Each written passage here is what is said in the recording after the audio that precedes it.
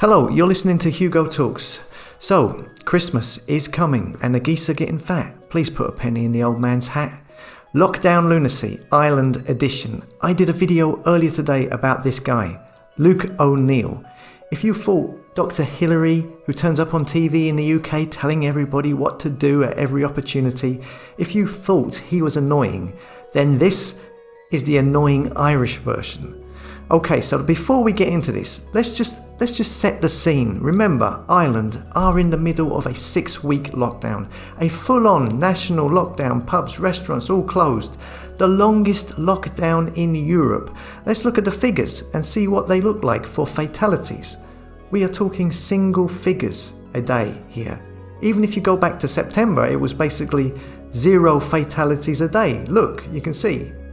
It doesn't look like a terrible emergency to me when you see figures like that. Hey, but what the hell do I know? They just shut down Southern Australia with the world's strictest lockdown for a week, and they have not only 0 fatalities a day, but 0 new infections a day.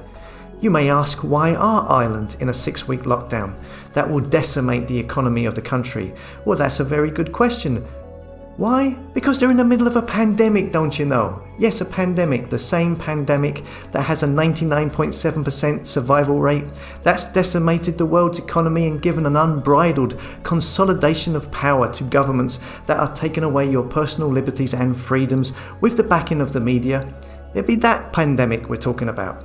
So, with that in mind, Dr. Luke O'Neill turned on RTE radio, which is Ireland's version of the BBC, and he started telling people what they should and should not do over Christmas.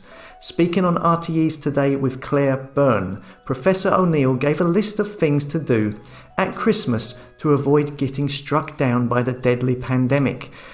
These are Professor O'Neill's list of 6 golden rules of Christmas. 1. For Christmas dinner, they should bring their own dinnerware.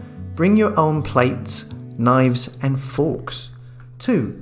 Only a single person do all of the serving to keep numbers down in the kitchen. 3. Stagger people sitting around a table to avoid people sitting opposite each other. Of course, I mean, why would you want to sit next to your family at Christmas dinner? 4. Have good ventilation. He stresses this is very important. Open the window, have a heater on if you get cold, and stick Grandpa by the window and have a good breeze blowing through. And this will really decrease the risk. So it is possible to have Christmas together, he says. Poor old Grandpa looks like he's gonna be getting pneumonia for Christmas. 5. Do not spend too long in each other's company. You can't be having 10 hours in a stuffy room together playing family games, he says. And then the best one, 6, he says, don't pass the gravy boat. Yeah, I'm glad someone brought up the issue of the gravy boat. Whether or not to pass it to other family members at Christmas dinner, it's been playing on my mind, it's been giving me sleepless nights. Now I know, just don't even bring the gravy boat out of the cupboard, just shut it away. So there you go. If you're in Ireland, you now know what to do at Christmas dinner. Please note, this is not a joke. He actually said this. He literally opened his professor mouth and said these words. And he was being serious. And this in Ireland, with the minuscule figures they have. Anyhow, I see that Ivor Cummins on his YouTube channel has just put up a video about this so-called professor, debunking him and calling him out. It's worth a look. As always, thanks for listening. Don't forget to like, comment and subscribe.